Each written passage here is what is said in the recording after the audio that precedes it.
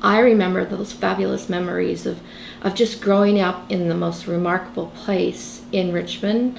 You rode your bike everywhere, you knew your neighbors, you were part of the community, you'd go to the mall, you would know people. You never had any disharmony. It was the most beautiful place to grow up. And when did you start to feel that things were beginning to change in a way that concerned you?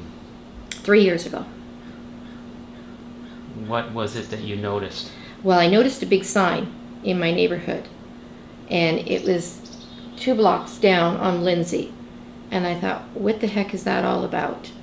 And then I started seeing all the real estate signs start to go up, and there seemed to be a real estate frenzy. And then next thing you know, houses are getting mowed down. I'm going down 3 Road. I could start to see some changes there. It was just bang. It just hit you. It was something different. I sensed it. Being here all my life, you don't have things in another language. That was not familiar to me.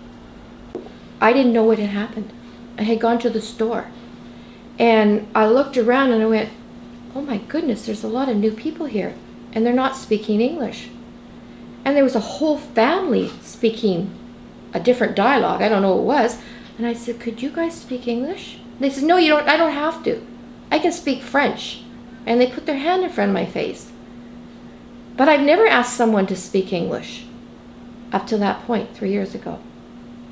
And I was taken back because I'm thinking, I've never been put in a situation like this.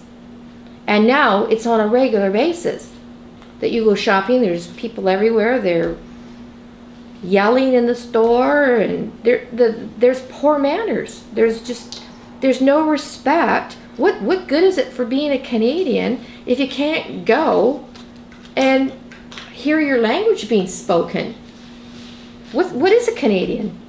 I try to communicate with my neighbors, and they can't speak English. Everything's done by translation. I don't think that that's healthy.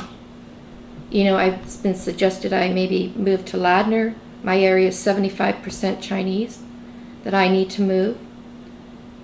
I can't see my future living here under the circumstances. I'm questioning what multiculturalism means now, because it's not making a whole lot of sense now. Because what I've learned about multiculturalism is multiculturalism comes first and then your country. I don't know if that's true, but that's what I've heard it to be. And if that's true, then that's probably why it's not working. Does it feel to you almost like you're isolated? It's becoming to where you're living in a foreign country where you grew up? Absolutely. In Quebec, they do have language laws to protect French language culture. Are we at that point in English Canada in big cities? You would hope that we don't need to have language police, and that we can do it on a respect basis.